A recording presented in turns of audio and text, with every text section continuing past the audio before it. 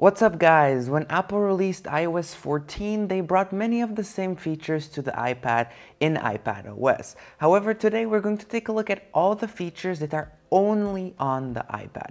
So if you're excited for this video, then please leave a like, subscribe, and hit the bell to stay notified when I release my next video. So let's start with Spotlight Search, which can be easily toggled by just swiping from the top down.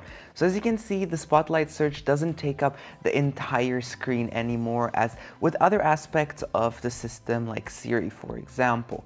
It is really nice, creates a minimized view. Of course, you can type in, let's say I want to search for Safari, okay?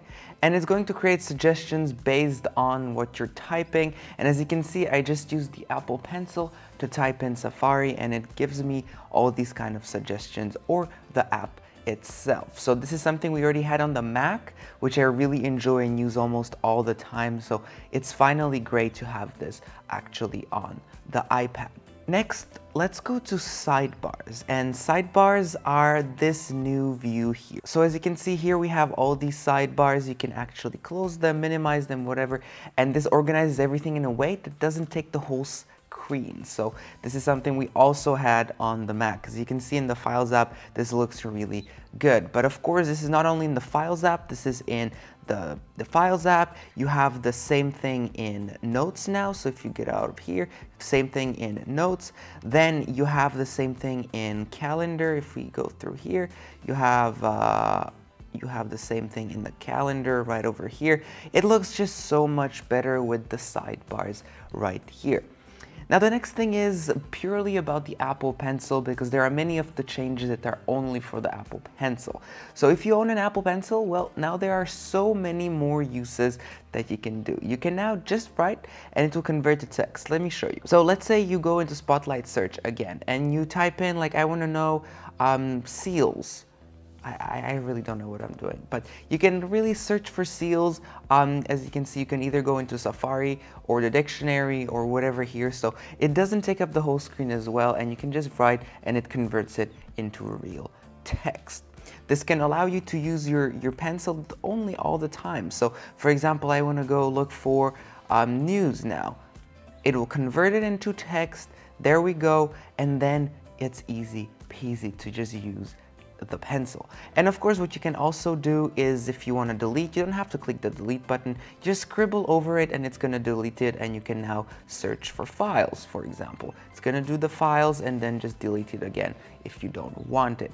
You can also select text. So let's say we write Safari 101.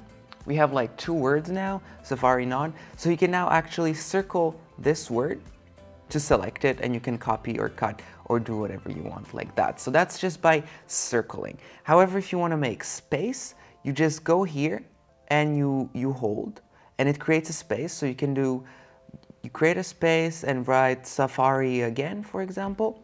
So now we have Safari, Safari none, and then the space closes back up. What you can also do is make a line and it's going to just close up the gaps, or you can actually separate. It works the other way around. So this is really, really cool.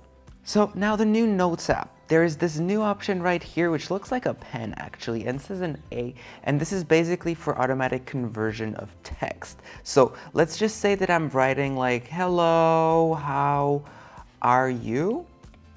Okay, and it automatically just converts it, and I can just do hello, just big. You can just literally write anywhere, I am, and it's going to convert all that into text, the real text. Now we have the smart selection. So let me write iPhone, iPad, I don't know how to spell, Mac OS, okay, just Mac OS. Let's just write this. And what you can actually do now is select parts of the text. As you can see now, it highlights just this section, or you can drag it onto the other sections. You don't have to highlight the whole handwritten part. So you just do this, and then you can move it around, put it wherever you want, or you can of course you can duplicate or copy as text. And if you do copy as text, I go into the text page here, I click paste.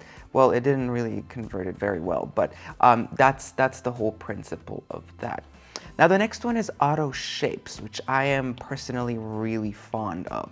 So let's say you're drawing a square and it doesn't look like a perfect square. So as you can see, it just turned it into a real square. So let's say I'm drawing like an oval, you click hold and it creates the oval in the same orientation that you draw it. So it keeps in mind the orientation of how you draw the shape. So let's say I don't know how to draw a star.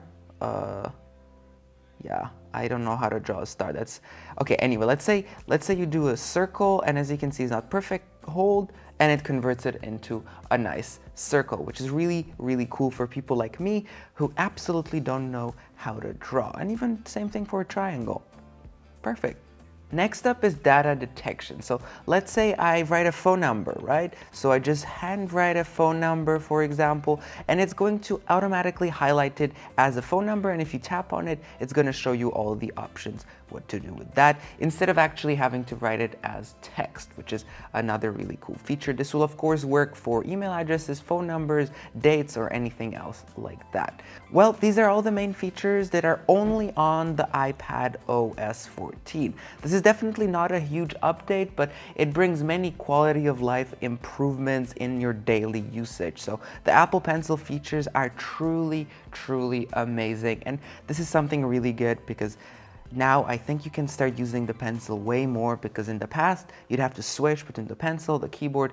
It would be quite annoying, but now you absolutely don't have to do that. Well, if you enjoyed the video, then please do leave a like and subscribe. It helps me out tremendously, as well as hit the bell to stay notified when I release my next video. Also, let me know which feature out of these is your favorite, because mine is probably the shapes part, which now you can actually make shapes without them looking horrendous. Also, if you missed my previous video, then please click the card shown up there. Okay, take care, and I'll see you in my next video.